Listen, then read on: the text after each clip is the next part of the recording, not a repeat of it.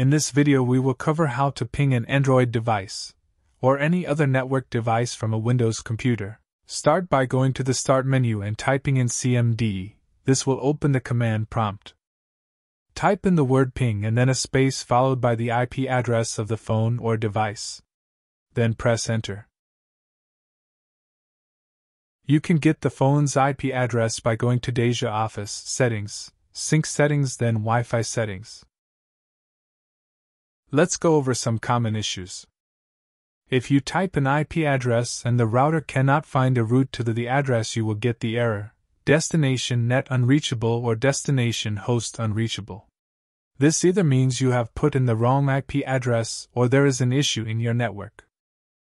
If you enter the correct IP address but the request times out, this means there is no device at that address or the device is not accessible. Ensure you have the right IP address entered, and if so, the phone is likely on another network.